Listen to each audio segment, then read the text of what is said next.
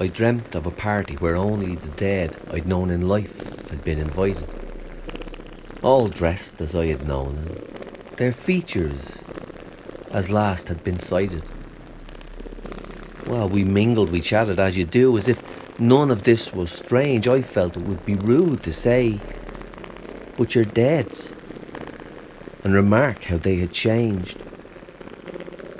For the silent ones had found their voice, the sad had abandoned their sadness, the mad had found some sanity, and the sane had found some madness.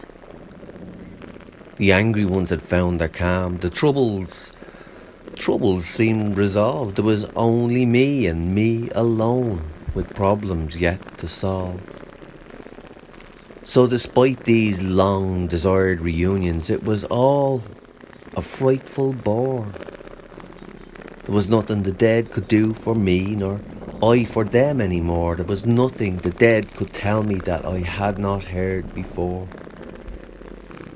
I dreamt of a party with only my dead, and woke loving my living much more.